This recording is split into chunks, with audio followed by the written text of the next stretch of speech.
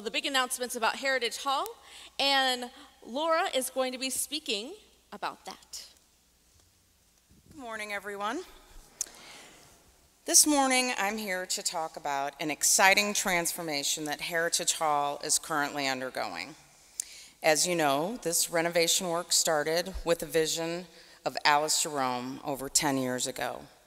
She wanted to recapture the grandeur that our sanctuary once had. A larger group has since organized to help this project come to light. We've been working very hard with planning meetings, brainstorming, archiving, and obtaining bids for work that we just can't do ourselves. Many of you toured the space a couple of weeks ago, and much more has happened since then, as you can see. The gorgeous carved wood panels that were saved from the 1970s have been put together like a giant puzzle piece, and they now reclaim their position under the beautiful rose window as it once did almost 90 years ago.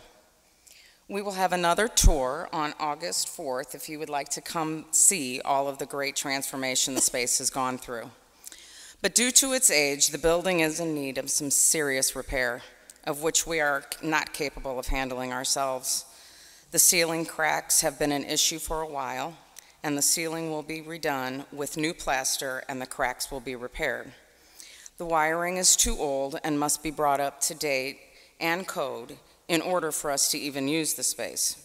The lighting has always been an issue, and we are going to retrofit the existing chandeliers that are even hanging in the space today with new LED light fixtures. The heating and cooling tubes that are huge in the ceiling, held up by the brown beam ceiling, that's all going to come down, and that's going to again expose the beautiful ceiling and the beautiful stained glass windows that are in there. The HVAC system, this heating and cooling system, is then going to be put up in the attic to allow for all of that to be gone.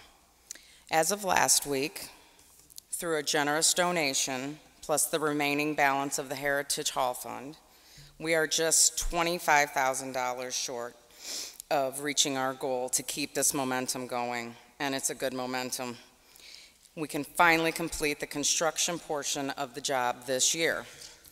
Then in January, we'll be able to begin the process to wrap up the project by completing the cosmetic portions of the remodel.